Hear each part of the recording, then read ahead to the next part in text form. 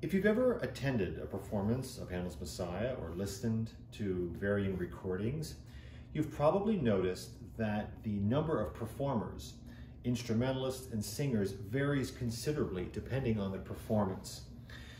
You'll often see a chorus that could be very large or small, along with soloists, an orchestra that could be comprised of a very large ensemble with modern instruments, or a more contained ensemble with using what we refer to as period instruments, or instruments that are built after instruments at the time period in which Handel lived.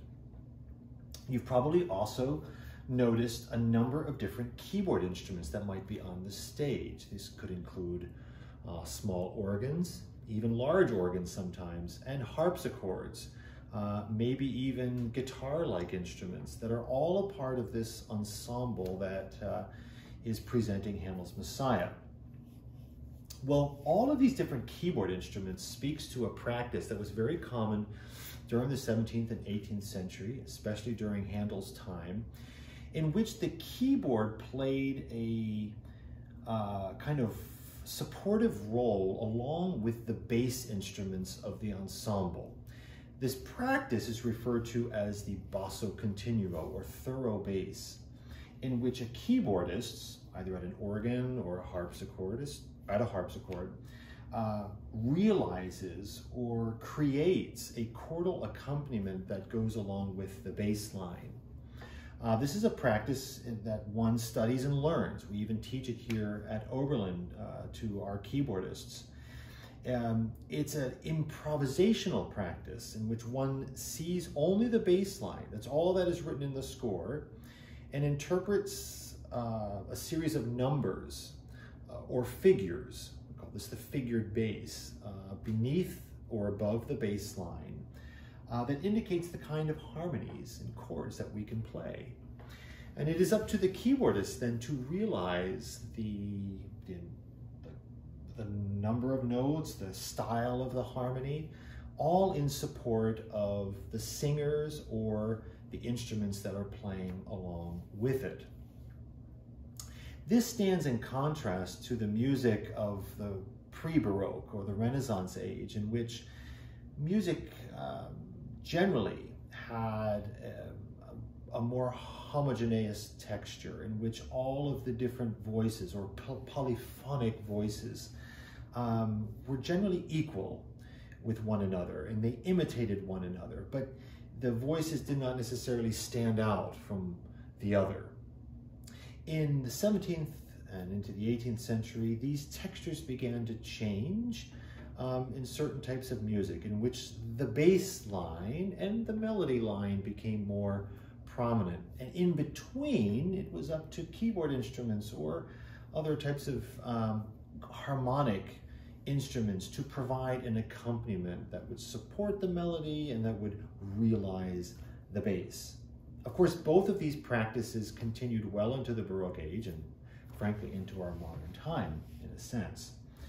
We see both of these practices also demonstrated in the music in this coming weekend service, where we will hear what we call a recitative and a chorus from Handel's Messiah.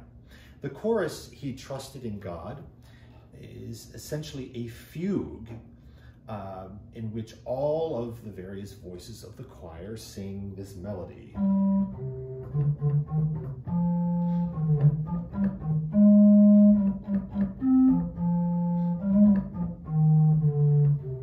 And this melody is kind of passed around from all the different voices of the choir. This is more of a polyphonic texture in which all the voices are equal. It is supported by instruments. Notably, we're using the organ and the harpsichord this week. But it is more in this older contrapuntal polyphonic style. Prior to the chorus, we hear what is referred to as a recitative. This is sung by one of our soloists, J.W. Keckley. And this is more of a declamatory statement in which we hear the words, "All they who see him laugh him to scorn. They shoot out their lips and shake their heads, saying," and then we have the chorus. This recitative, or declamation, is supported in two different kinds of ways within Handel's Messiah. We have what is referred to as an accompanied or accompagnato recitative, which includes instruments, which could be violins and of course the keyboards and bass instruments that provide a kind of colorization, or they enhance the declamation or meaning of the text a little bit more.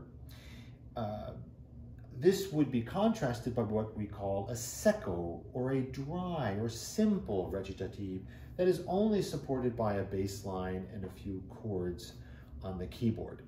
This particular recitative is accompagnato, and you hear this at the beginning of it with these very strident dotted rhythms.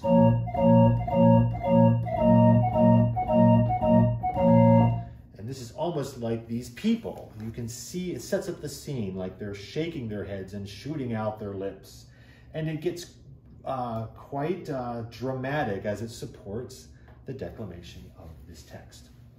From a keyboardist perspective, this is very engaging. Anytime I have played or supported a performance of Handel's Messiah, it's usually at the keyboard. Sung it a few times, but I'm mostly at the keyboard, either at an organ or a harpsichord.